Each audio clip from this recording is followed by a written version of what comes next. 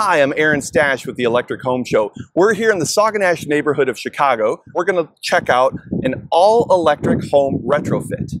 I'm Aaron Stash. Welcome to the Electric Home Show. Hi, I'm Aaron Stash with the Electric Home Show. I'm here with Chris Muhammad from Going Green Home Solutions. Chris, they put the two tallest guys in the shortest room in the house. But tell us a little bit about your company and kind of what you guys do. Sure. So Going Green Home Solutions, we are a full-line HVAC company.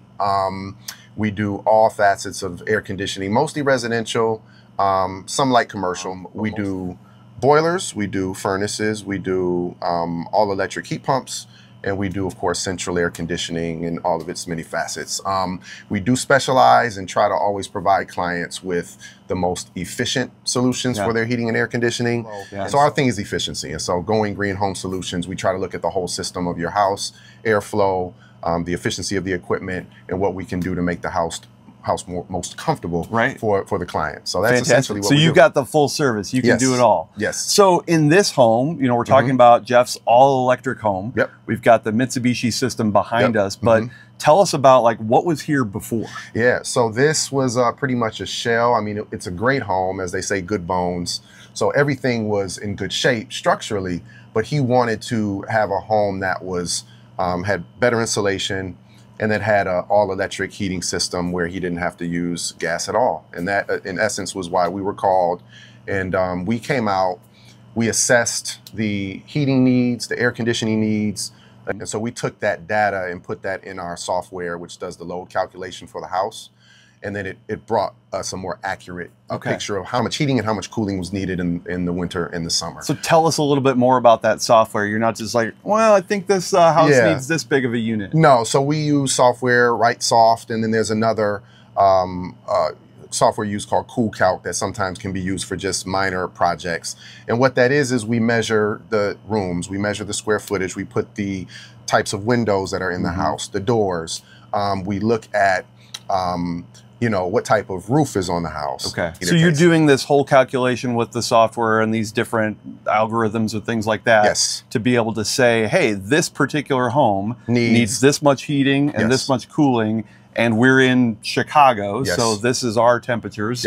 If you were in California or New York or something, it's all going to change. Good point. So the software, we have to put the region we're in, and so we'll have a baseline temperature in Chicago. Typically 0 degrees is our baseline in the winter. And then, you know, in the summertime, 95 usually. And then we put that data in and it will work around those parameters. In Arizona, it's going to be different. Florida is going to be different. When you do that, it results in a project where the client is much more comfortable with their system, you know, and how comfortable they are and the savings that they have in terms of their electric utility and their gas utility. Because it's sized appropriately for their house. Correct. Gotcha. So in this case, we're looking here, we've got an air handling unit from Mitsubishi. So kind of talk us through what we're seeing in this instance and then also what is throughout the house. Yes. So we took advantage of the existing duct system.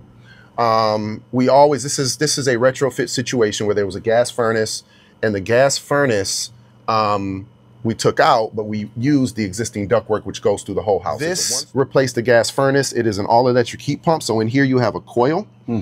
This is a 2-ton heat pump, which important point to make, but it's really important in colder climates. We size the heat pump to the cooling load because there's such a disparity. Why is that?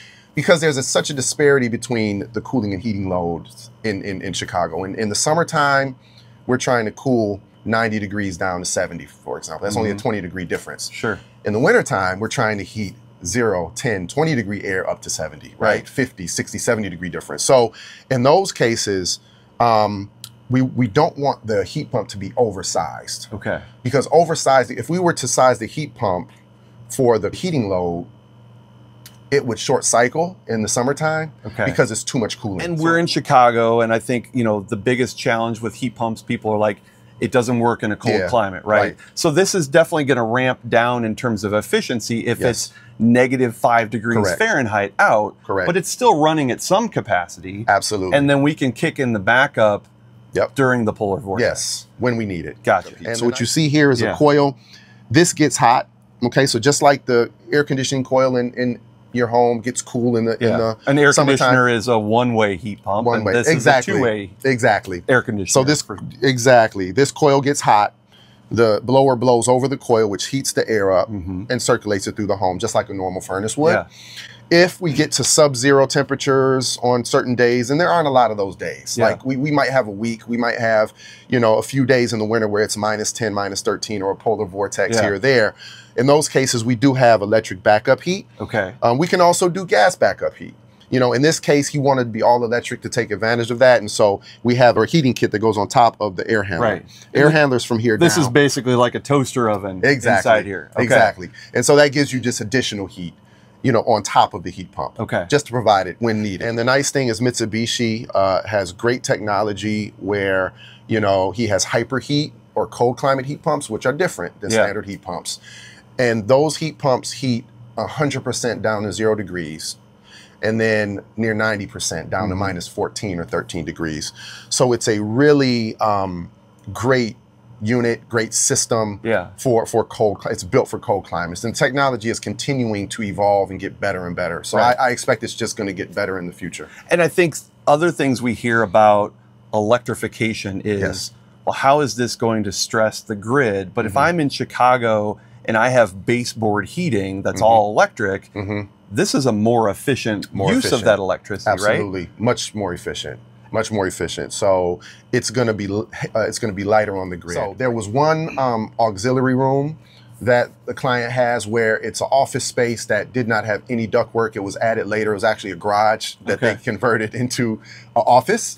So that room has no ductwork whatsoever. And so what we did is did a standalone cold climate heat pump, just a 6,000 BTU, which is the smallest that Mitsubishi makes in that model. And then we put that wall mounted unit in that room, and it heated exceptionally according to the client through the winter. And so they've got 2 outdoor heat pumps or outdoor units, one of which is attached to this, which is the single zone ducted. And then we have one that's attached to the ductless unit. So those outdoor units, similar to how you would have an air conditioner, absolutely, but instead of the box, the square box, it's going sideways. But there's one big unit that powers this, and then the smaller one on the side powers the office room. Correct. Okay. That's it. Gotcha. So we talked to Craig about all of the insulation and how tight this house is, but now I'm not getting any fresh air in. So what do we do about that? Yeah, so for that, if you can see over here, I'll slide out of the way. You have an ERV, which is an energy recovery ventilation unit. And so this unit is going to draw fresh air from the outside. Right. To your point, when the house gets tighter, there aren't natural changes of air. Older homes with leaky windows, well, the good side of that, right, is that you get fresh air that naturally will just change. Sure. In a house that's tight, for energy efficiency's sake, you have to have an ERV, which will then pull fresh air from the outside, and it will heat it and cool it or condition it, you know, and temper it so that you don't have really cold air blowing in the house in the winter or really, really hot air in the summer. And then this will then provide you that fresh air to make the air healthier. And then it has its own filter. Gotcha. So the filters change. So just like we have a media filter here for the air handling system, we also have a filter in here. And does this ERV connect to the existing ductwork as well? Okay. Yes, it does. So it's bringing fresh air into the house. Into the house through the whole house. Gotcha. Yep, not just the basement. Even though there are some vents in the basement, you've got some, it's going into the whole house. All right. Great. Hi, I'm Aaron Stash.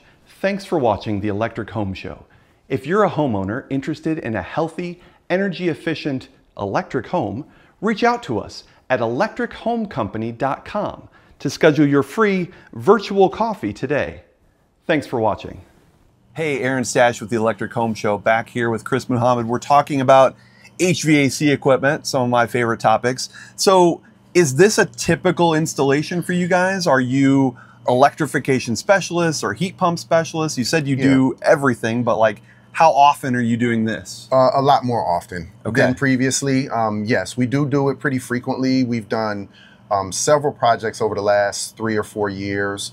Retrofits usually, we're not doing as many new construction projects, although we're open to it, but we do a lot of retrofits. We are based in the city, so we do a lot of older homes, and it's becoming more typical. But the technology has evolved much more in the last, you know, really like 10 years or so, where it's becoming much more viable and much more possible for us to have a system that's all electric and have a heat pump that can heat in Chicago. A lot of clients that I speak with, they want to electrify for the environmental benefits a lot of times, which is great.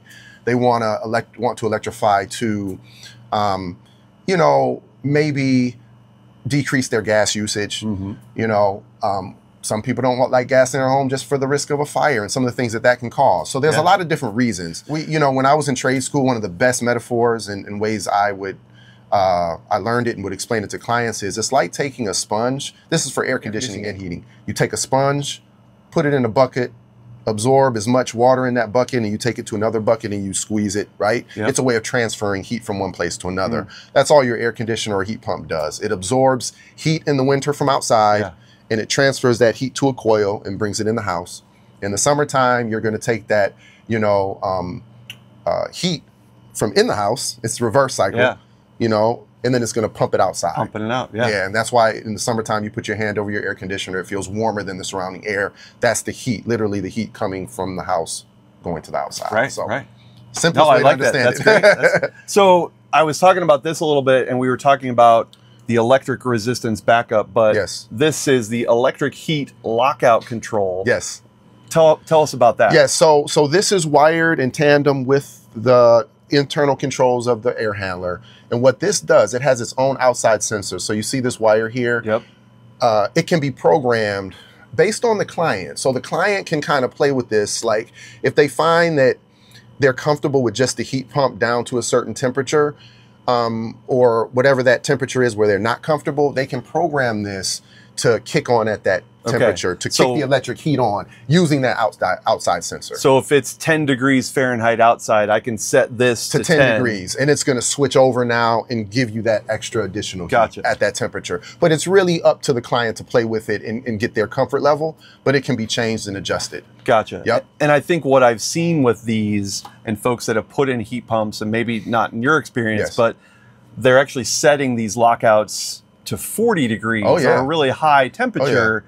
And then they're using this backup resistance heat probably when they don't need it. Because whoever installed it, again, not you guys, didn't trust the heat pump to work below these other temperatures. Well, to that point, this client actually just told me that he turned this off completely at a certain point in the wintertime and just ran just with the heat pump, and it did just fine.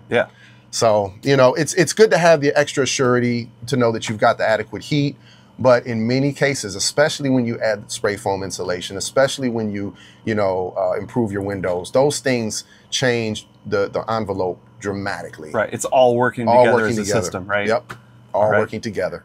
And then what's the upkeep for all this? We talked about filters, like how long should this last? What do I need to do as a homeowner? Good question. Annual maintenance is always good. So once a year, we recommend we come out and we do things where we clean the drains. You know, we inspect the coils, make sure that we don't have any accumulation of debris. Usually, as long as the filters are changed, which should be changed, and it depends on the house, but twice a year for these HEPA filters. Sometimes it can require more than that. And it's simple. You just this is a pretty big filter. It's a big filter, but it's pleated. So it's got increased surface area, you know, so it's able to collect a lot more, and it's a much more efficient and better for airflow. So this should be changed regularly. Very important. The humidifier pad should be changed annually. We go through and check controls. We check wiring just to make sure that, you know, nothing shook loose and that everything is operating correctly. And we check voltages, amperage, everything like that. For the average homeowner, though, the biggest thing is filter changes. And you'd be surprised how often just ignoring that or forgetting to do that can cause issues with the equipment. If you do that and you have it checked out annually, this equipment should last certainly 15, 20 years or longer. I mean, it really, really can. Here's our quick public service announcement. Pause this video, go check your filter, change it, and then come back.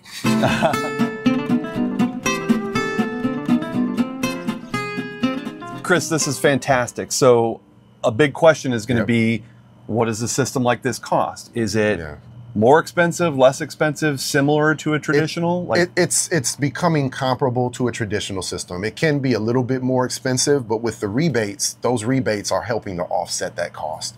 So I would say it's probably 10 to 20% more than a traditional gas furnace with those rebates. But I think as the demand increases and pricing changes, it will become on par with traditional systems, you know.